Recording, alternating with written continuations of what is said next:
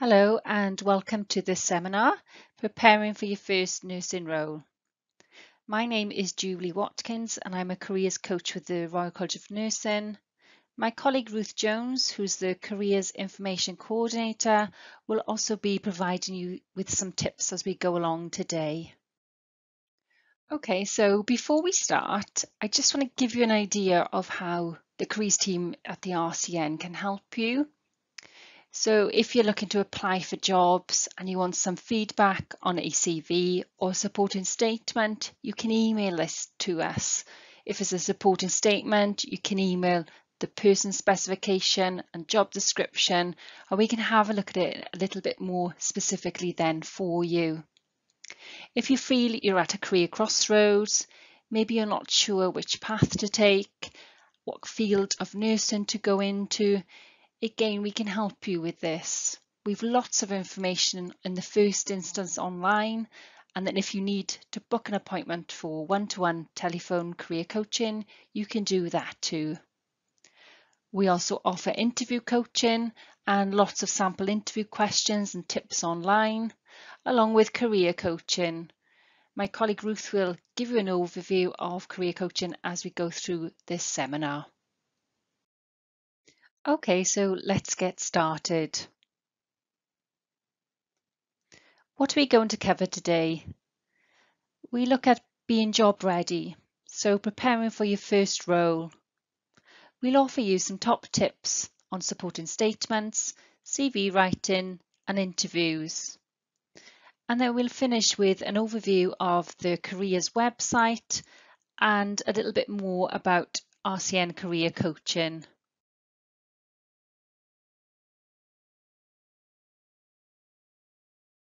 You may wonder where to begin. We've lots of information online, and what we speak about today you'll be able to find at www.rcn.org.uk/careers.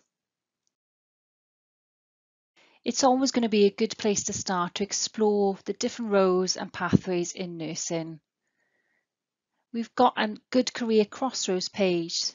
It's not only your clinical areas, but you've also got your leadership, your education and research. And this page will provide you with an overview of those different pillars of nursing. Then we've got the Nursing Career Pathway resource. This has been developed to showcase the many different roles within health and social care. It includes information on how to make a career move and any education or training requirements that you may need and where the role could lead to for career progression. You're going to also want to prepare your CV. We have lots of tips online to help with the structure, including action words that help to be able to bring your CV to life. And if you need inspiration, you can check out our sample CVs.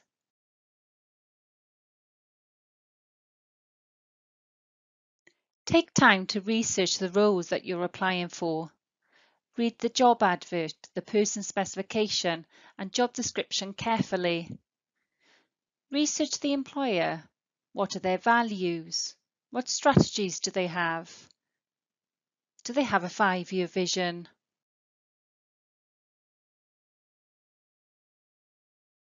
You may also want to arrange an informal visit. We'll look at this a little bit more closely within the seminar, but there'll always be a name attached to a job advert. So here's an example of a quick email that you can draft to arrange that informal meeting. So how do you research your clinical area? The RCN have clinical topic pages, which include lots of resources, articles, blogs and case studies. There's also lots of different forums and networks you can join and connect and share and chat to your peers. You might also want to look at any charities and external networks.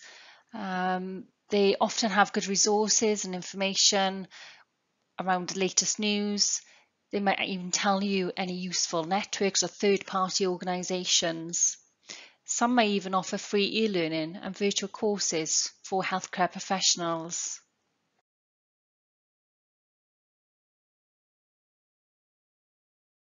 Maybe follow relevant people and organisations on social media. You'll find perhaps some of the RCM professional leads will be on Twitter. You've got the Department of Health and Social Care. You've also got LinkedIn. LinkedIn is more of a professional provider then, so that you can just again develop and increase your networks. Is it the right role for you? In an ideal world, we'd all choose a job that's right for us, our skill set, our personality, and our values. Does it align with what your strengths are and your interests? Will you get support or preceptorship? Certainly, in terms of having a look at your strengths and your interests and your work values, this is something we can offer through a one-to-one telephone career coaching session. It's also important that you make sure you get the right level and depth of support. This is going to be your first step into nursing, so make sure you check out what preceptorship are you going to get and what does that look like practically. So hopefully by now you've got a bit of an idea of how you can prepare for that first nursing role. We'll start next by looking at some of our top tips around your supporting statement, CV writing and interviews. So let's start with our top tips for supporting statements. Tip number 1, study the job pack. The job pack will generally include the job advert, the job description or the JD, the person specification, the PS, and organisational values. The job pack will help shape your supporting statement in an application. In particular, the person specification is really going to help you to meet the criteria. So the purpose of a supporting statement is to get shortlisted. You want to demonstrate to an employer that you're the right person, you're applying for the right reasons, and then you meet all of their criteria. So why is the person specification so important? The person specification is a checklist for your statement. Let's have a look at some examples. Here you'll see 2 examples of a person specification. They can sometimes vary in terms of how they look, but they'll generally all have an essential or desirable criteria at the top. You'll also notice, as highlighted in red, some will show an A or an I. That means that they'll be assessing that on application or at interview. So whatever kind of points that they've got in the essential criteria for the post and an A next to it, you need to make sure you're given examples in your supporting statement. Tip 2, structure your statement. Generally, your supporting statement will have an introduction, a main body, and a conclusion. We'll go through these in each different stage, but I think the introduction is something that can get forgotten sometimes. So let's have a look. Tip 3, add an introduction. Ideally, you should aim to have a short, punchy, and attention-grabbing introduction. Use your judgment as to what to include or write about. Some ideas that you can use are why you're applying for the role, your career so far and your career journey, why you became a nurse, what you love about your work or your placements, why do you want to work for them, what would you bring to the role, what are your strengths, and what is your vision. These are just some ideas to help you with structuring that introduction. Let's look at an example. Just take a few moments to read this example in front of you.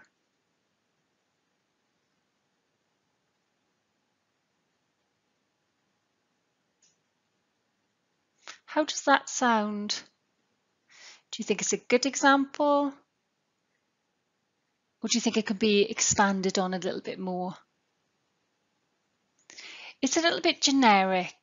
There isn't anything about this individual that really kind of stands out.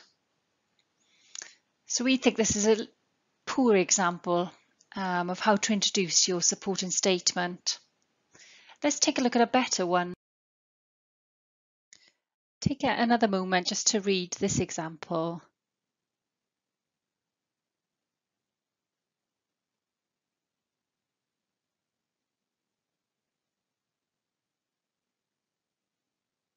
What are your thoughts? Hopefully it reads much better to you. You can see the key areas that they've really showcased here. They've demonstrated how keen they are to work with this patient group, that they have an interest, they completed a placement on this ward, they've had an informal visit, and they also mention the trust values. So this is a much better example of how to introduce your supporting statement. So we've got that introduction. Now let's look at our next tip. Tip 4, use examples and evidence. This will be the main body of your supporting statement, which is probably the most important, where the person specification is really going to come into play with this section. So in the main body, you need to cover all of the essential criteria in the person specification. You need to use your examples and evidence, back up that you have the relevant skills, qualities. You want to follow the order of the person specification as much as possible.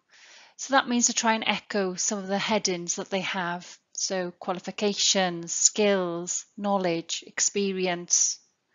And you also want to echo the duties in the job description where possible. Let's take a look at an example here. I have excellent leadership skills. That wouldn't get this individual shortlisted. There's no evidence to back that up. It's very vague, it's non-specific. It doesn't offer any insight into what that candidate can bring. There's no evidence, no examples. So what can this person do? They need to explain how and why they meet the person specification and the criteria listed. Here are some better examples. I'll give you a moment just to read through those.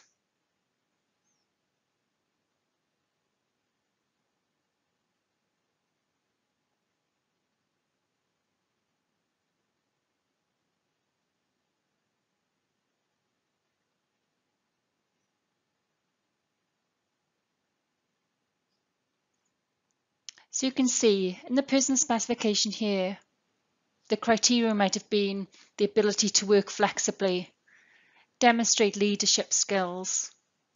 You don't have to be in a managerial role to have leadership skills. You'll be able to find them in managing projects or taking charge and tasks where possible. So tip 5, conclusion and checklist.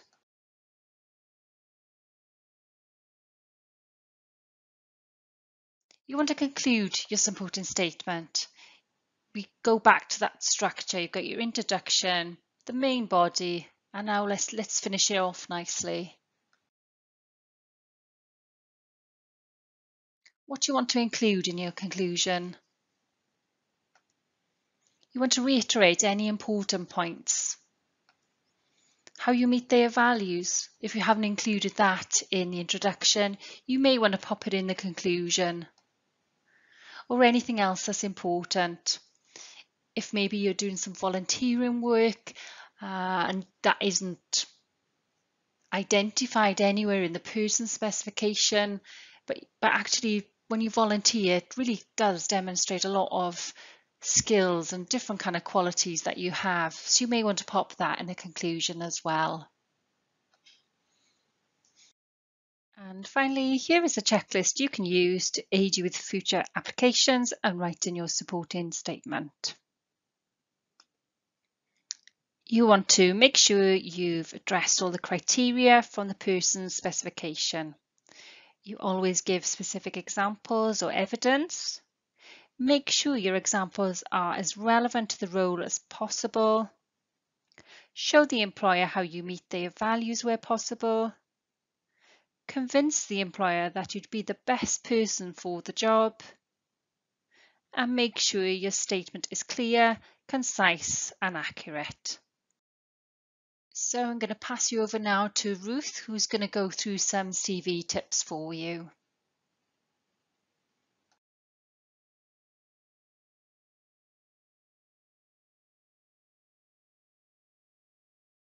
There are lots of different opinions out there as to what makes a successful CV, and it's likely you'll hear different advice from different people.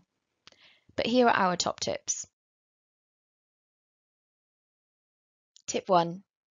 Keep a master CV. A master CV is a working document that states absolutely everything that you've ever done in your career.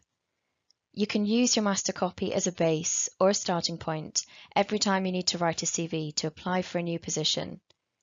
List all your skills and achievements, previous jobs and duties, qualifications, and any courses, CPD, or professional activities, and keep it safe. Tip 2. CV format. There are different ways that you can format your CV, so when you apply for a job, have a think about what format would be best. A chronological CV organises your work experience by your jobs, starting with the most recent and working backwards. Whereas a skills-orientated CV organises your work experience by skills or areas of expertise. Tip 3. Less is more. Having too much detail in your CV could be overwhelming or ineffective, and you risk your best achievements or skills getting a bit lost. Think of your CV as a snapshot of your career. Aim for 2 sides of A4 max, that's the golden rule, and focus on the most recent and the most relevant. Tip 4.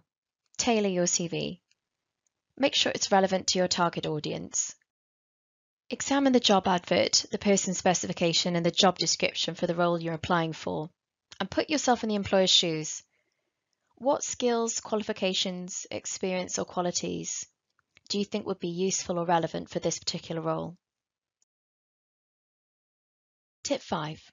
Profile and key skills. Introduce your CV with a profile. Give a brief but relevant overview of yourself, aiming for around 3 or 4 sentences and no more than 100 words. Ask yourself, what would this particular employer find useful to know about you and why you're applying for the job? Then below, have a key skills or key skills and achievements section, listing 4 to 6 bullet points to highlight your most relevant skills, experience, qualifications, or achievements. Think of it as your highlights reel or your clickbait. The idea of this section is that you'll create an immediate impression of being a suitable or well-matched candidate for the job right at the beginning of your CV. Always tailor these 2 sections depending on what job you're going for, and tweak them with your target audience in mind.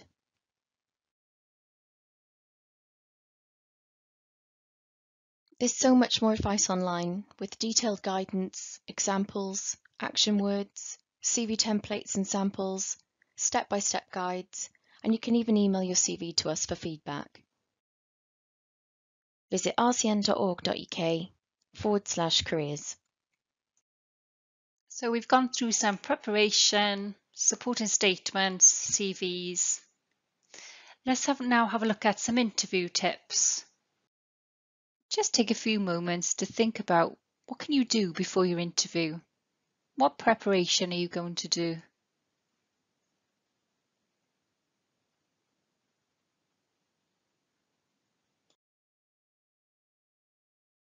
Okay, so here are our top 5 tips.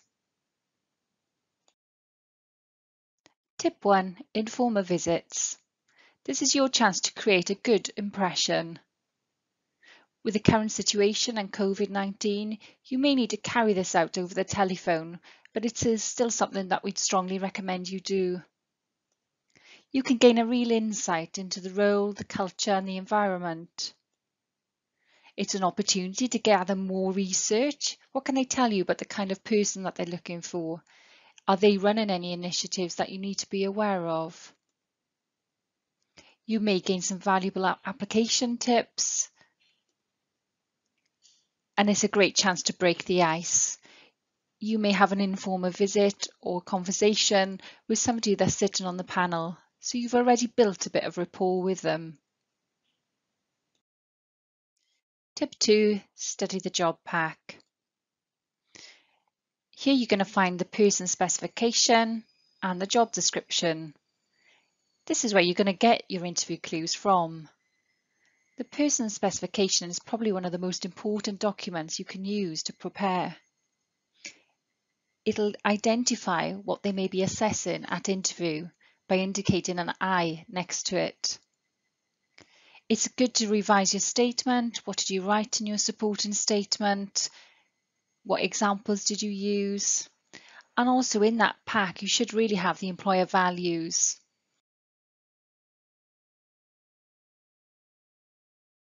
Tip 3, research the employer.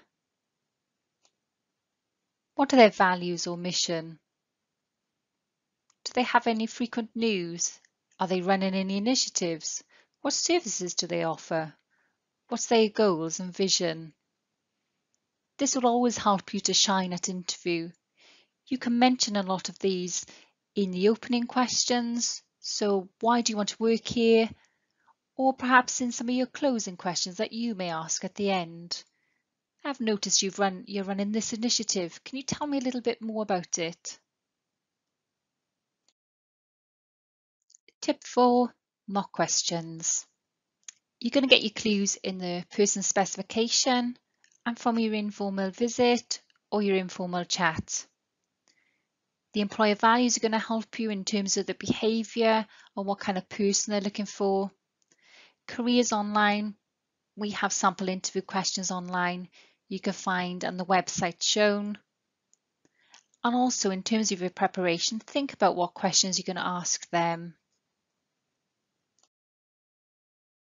And finally, our tip 5, practice makes perfect. Absolutely. It's so important that you rehearse what you're going to say and you rehearse your answers. We're going to look at that next. One of the most common style of questions you'll be asked to interview is known as a competency-based question. This style of interview question is designed to uncover real-life examples to demonstrate your skills and abilities. For these types of questions, use the STAR technique to help you structure your answer. STAR stands for situation, task, action, and result. Let's take an example. Imagine you're asked, how have you dealt with conflict? One of my patients' discharge had been delayed. Their father was very angry and shouting at me that he was going to discharge the patient himself. I needed to try and calm him down to diffuse the conflict, explain why the patient needed to stay on the ward, and minimize disruption. I empathized and acknowledged the distress that the delay was causing, speaking slowly and calmly to try and influence the mood of the conversation. I let him vent, using verbal nods to show I was listening and make him feel heard. I explained the reasons for the delay and how important it was to wait for the doctor and that we wanted the best for the patient. The father had calmed down completely and agreed to wait. By listening and empathizing and explaining, I had managed to diffuse the situation. And last on the agenda today is an overview of the RCN Careers section of the RCN website and a little bit more about the RCN Career Coaching service. All of our information and resources can be found online, and we've got a dedicated area for student and newly registered nurses. This includes CV writing for student nurses and newly qualified nurses with CV samples and examples, a sample supporting statement for student nurses and newly qualified nurses with a tutorial on how to write a supporting statement, information on interview skills and interview techniques, such as the STAR technique, and sample interview questions, including sample questions and sample answers. If you want to find out more about career coaching, head over to our career coaching page. It tells you everything you need to know, including what coaching is, what coaching isn't, and the different types of situations and scenarios that coaching could help with. I really hope that's been useful to you, just to start to think about your first nursing role and some of your preparation for this. It's such an exciting time for you as a student, yet I can imagine it may feel a little overwhelming at times. So just remember how the careers team can support you. We've got tutorials, sample CVs, supporting statements online.